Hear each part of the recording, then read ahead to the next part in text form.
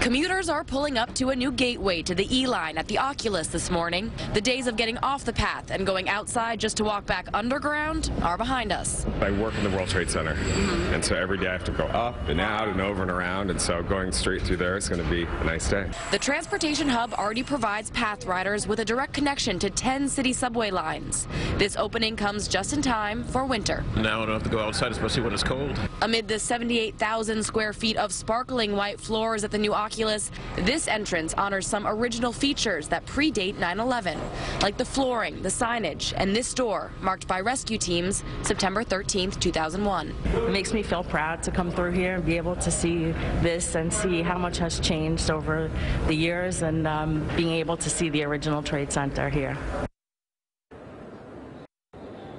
Well, the renovation really benefits anyone who uses the E-train, because even though some cars will still be exiting with that outside leading stairwell, they will be crammed in with those other path riders. We're live in Lower Manhattan. Bauman, CBS 2 News.